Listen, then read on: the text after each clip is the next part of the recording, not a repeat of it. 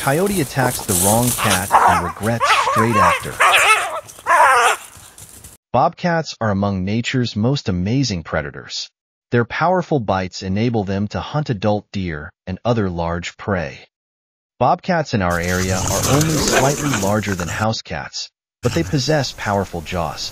Despite being only slightly larger than a house cat, a bobcat has a bite stronger than that of a fox, coyote, lynx, dog, cheetah, or snow leopard.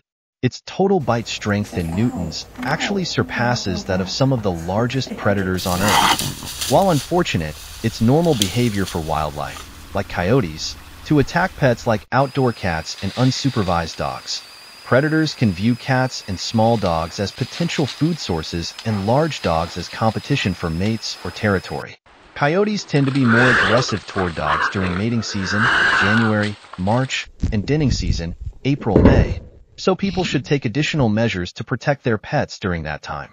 Coyotes become fearless around people in just a few generations, which isn't good for their long-term coexistence with humans in cities.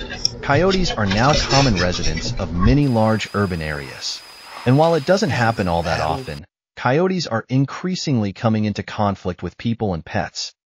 Bobcats are smaller, but they are aggressive in nature. Coyotes are the fastest, and they can also fight well in an icy area.